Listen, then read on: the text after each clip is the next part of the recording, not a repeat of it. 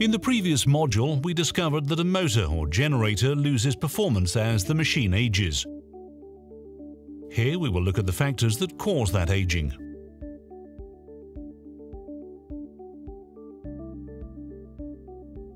There are 4 dominant factors affecting aging: thermal, electrical, ambient, and mechanical, or TEAM for short.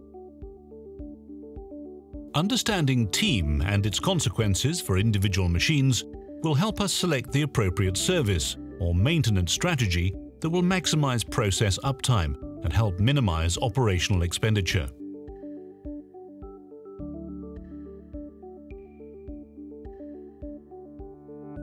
Thermal aging happens during normal operation at rated output, but is accelerated if the machine runs hot due to overload, fouled coolers or dirty filters.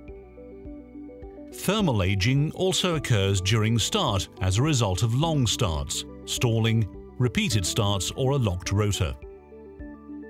If the machine is running 10 degrees warmer than specification, the winding lifetime can be reduced by 50%, or in other words, it can age twice as fast.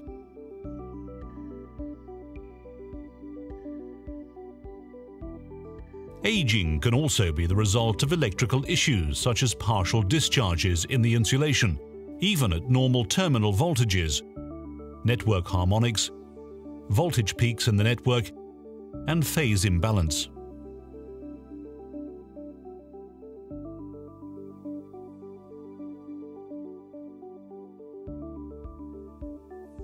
Ambient or environmental aging can occur through high or low ambient temperature, high humidity, air contaminated with salt, dust or sand, or chemicals ranging from acids to alkalis, sulfur or ozone.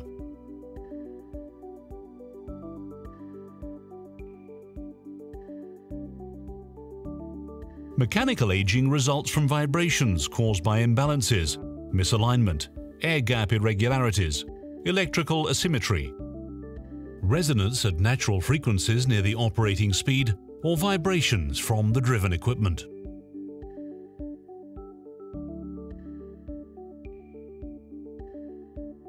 With motors connected direct online, there is a large inrush current present when the electrical supply is first applied to the machine.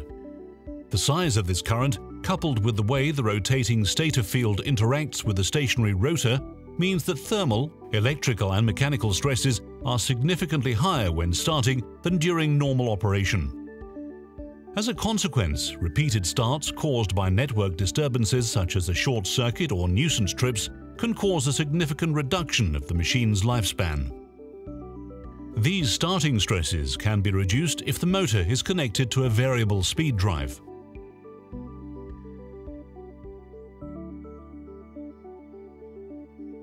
As a rule of thumb, each direct online start will age the machine the equivalent of 20 hours of normal operation. So the equivalent operating hours are the actual operating hours of the machine, plus the number of starts, multiplied by 20. If a machine is started every day, that alone could double the need for maintenance compared to one that runs continuously. This needs to be taken into account when planning the maintenance intervals for direct online motors that start frequently. In the next module, we will look at different maintenance strategies.